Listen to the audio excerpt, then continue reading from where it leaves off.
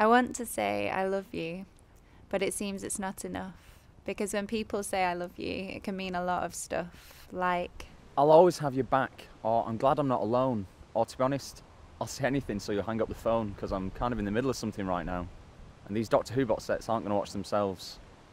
I want to say I love you, but it seems it's not enough. Because when people say I love you, it can mean a lot of stuff. And all I'm really trying to say is...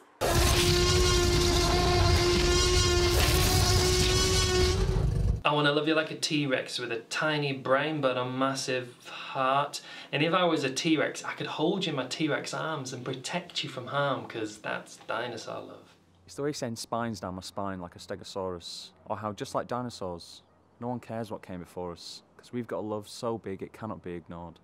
Like if you're with a dinosaur, everything else seems secondary. Dinosaurs are not mythical creatures, they are legendary. Plus, they're just really cool. The thing with dinosaurs is, dinosaurs are kind of awesome. More than that, they actually existed. Yes, my love is real. I ain't talking blindly walking strings attached like Theseus. That's Minotaur love. But this is dinosaur love. There is no damsel in distress, trap princess, dragon slaying quest. 'Cause 1, dragons never happened, and 2, most women don't need rescuing. This is dinosaur love. Molten rocket, meteoric. Trust me, I've got a love so old school it's prehistoric. I want to say I love you, but it seems that's not enough.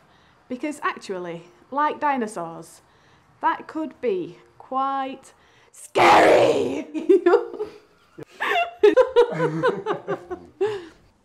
Imagine hiding in the kitchen from a velociraptor pack. If I stuck my neck out like a diplodocus, what would you do back? I want to say I love you, but that might be awkward. So instead, I'm happy to let that stay in my head, where it cannot go wrong. If, as time goes on and my dino love dies out, as you'd expect, when it's extinct, I'd rather we remain friends than became exes. But if somehow, against the odds, my dino love proves so colossal that it stands the test of time, perfectly preserved like a fossil, then one day, when you've been left in ruins and need someone to help excavate them, then it won't take an archaeological expert to point you towards me.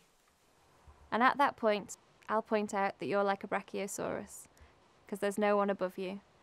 And I'll be able to look you in the eyes and say,